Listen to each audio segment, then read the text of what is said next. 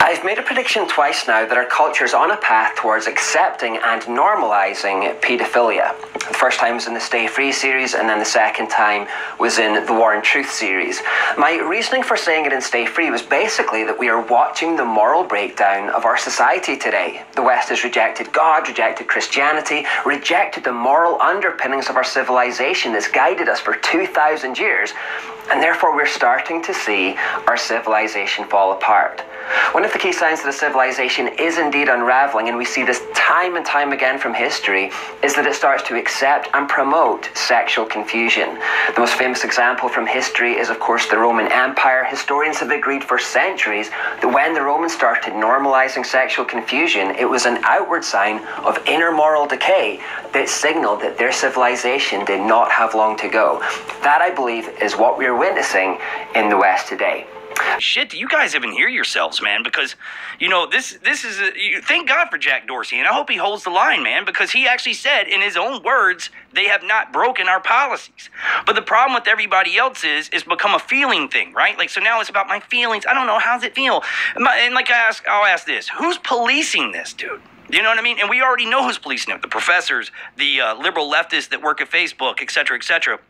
I know somebody that works at Facebook is a Trump supporter, and they're terrified to even speak to people that they work with because they're scared they're going to get attacked.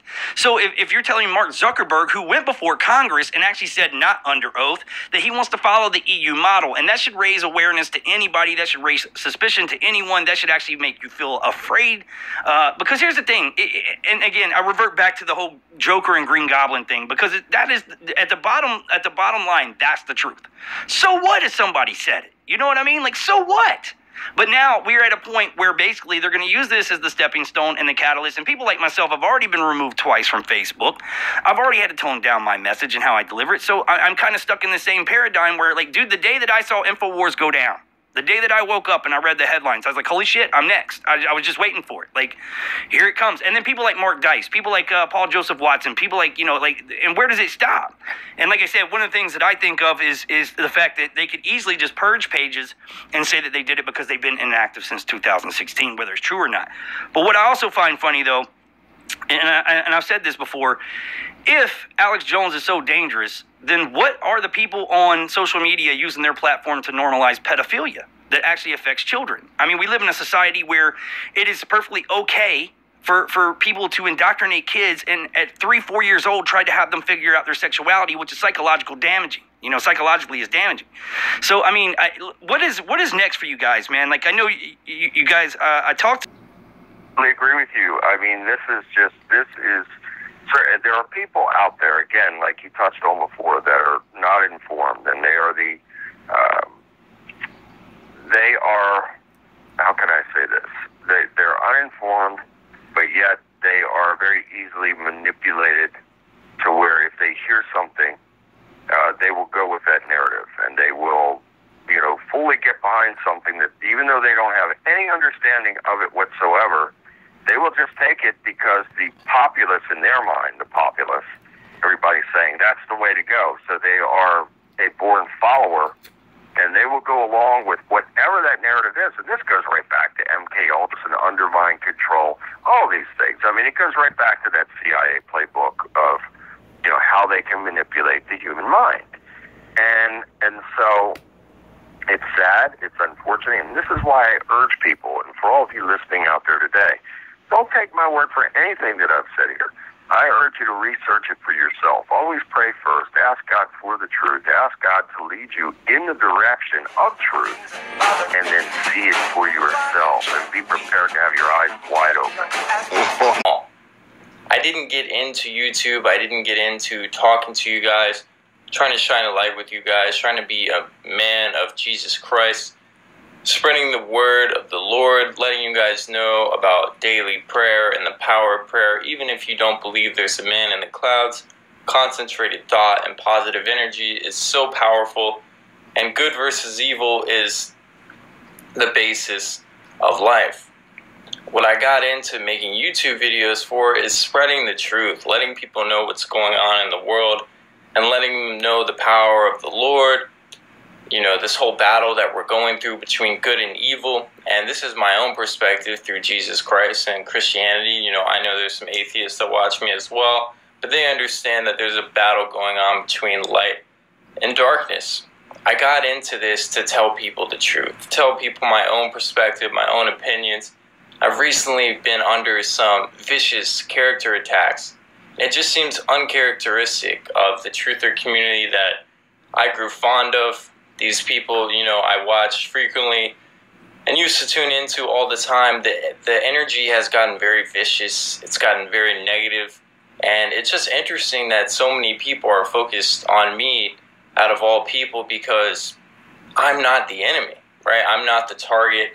We're talking about the global conspiracy. We're talking about the New World Order, the global banking system, how society has this hidden mechanism that's really making everyone go, like a Duracell battery, right? But I come out with some opinions that differ from others. I try to let you guys know that QAnon isn't real. That QAnon is leading us down the wrong path and really having a malicious nature to it. You look at the latest posts, it's mostly cheerleading and just posting videos of Reagan, almost like a fan fiction. And this is my own 2 cents. I'm telling you guys what I believe. QAnon is not legitimate.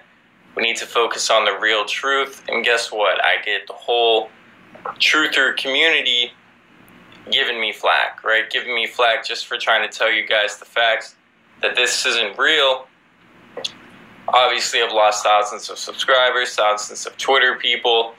And I mean, the comments I'm reading are just off the wall. It's just absolutely absurd. I've never read so many unwarranted claims with no evidence. These character attacks being incredibly vicious. And I don't know whether this is just the nature of the internet or what it is within people that wants to make them attack me like I'm some sort of sandbag. And I've seen it with other people as well, Everyone's throwing Alex Jones under the bus. Everyone's throwing Corsi, David Seaman, anyone that actually has their own opinions.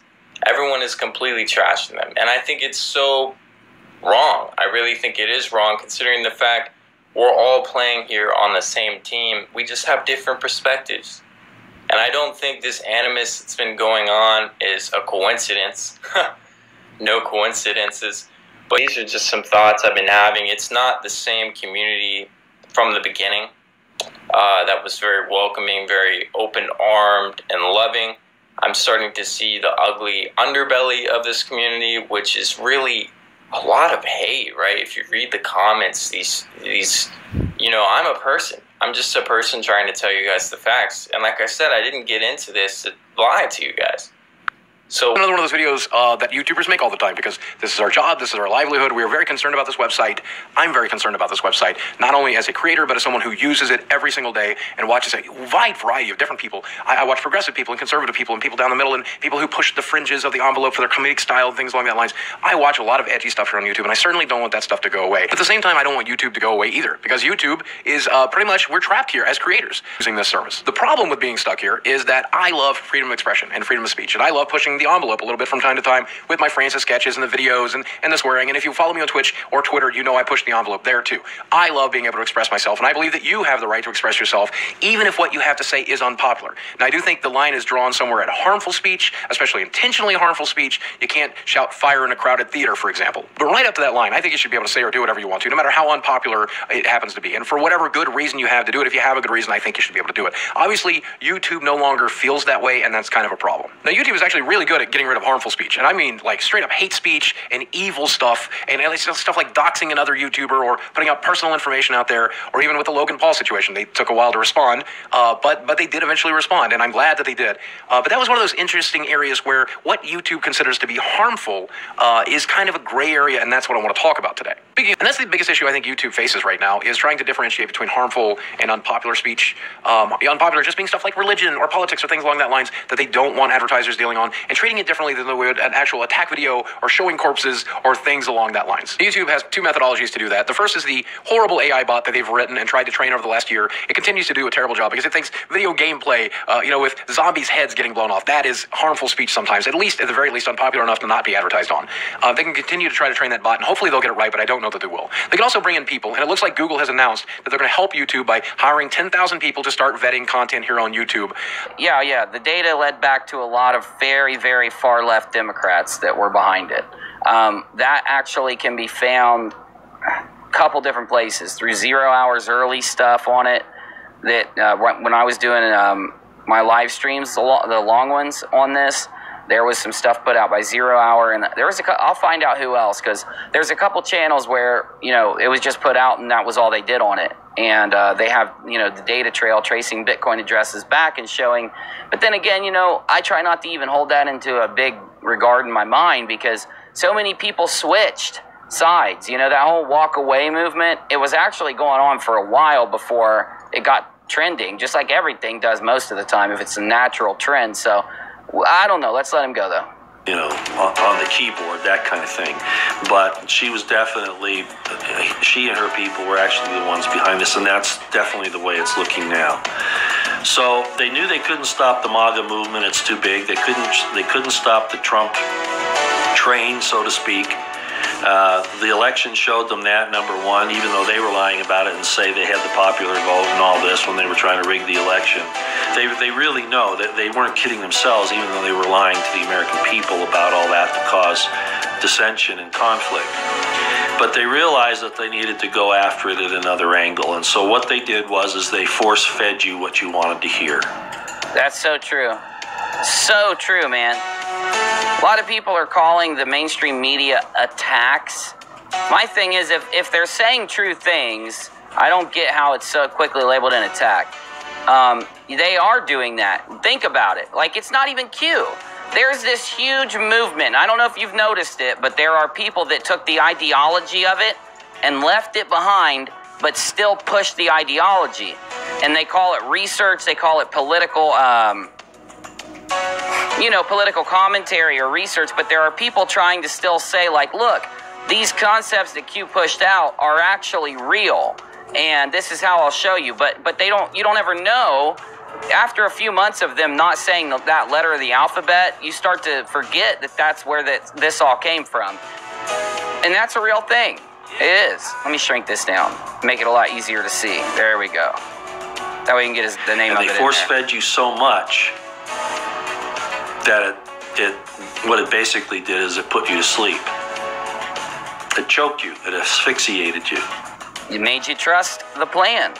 And I don't care who you do it with, but we just need to come clean, because now we know that as you're aware, I'm sure that you're looking at the technical information that has been found by the Anons and by some other people, which I'm going to mention here in a minute. It's all exposed now, Paul, all of it. And we don't need to run around. I'm not saying that you had any evil intent. It probably wasn't it. You probably really did just want to help people to see things. But Paul, they weren't necessary. They weren't necessary. Why is it that Roy is always the guy who stands up and says what needs to be said, while everybody else is worried about all this other stuff? I'm guilty of it too. Roy's the guy who just says what needs to be said. I had a private conversation with someone about this. It's like, no, I said it on my Twitter live feed yesterday. It's like, Paul, bro, I know that you probably are maybe embarrassed or there's something there, but getting it off your chest would make him feel so much better. The evidence is overwhelming. It's almost like the hand was literally photographed in the cookie jar.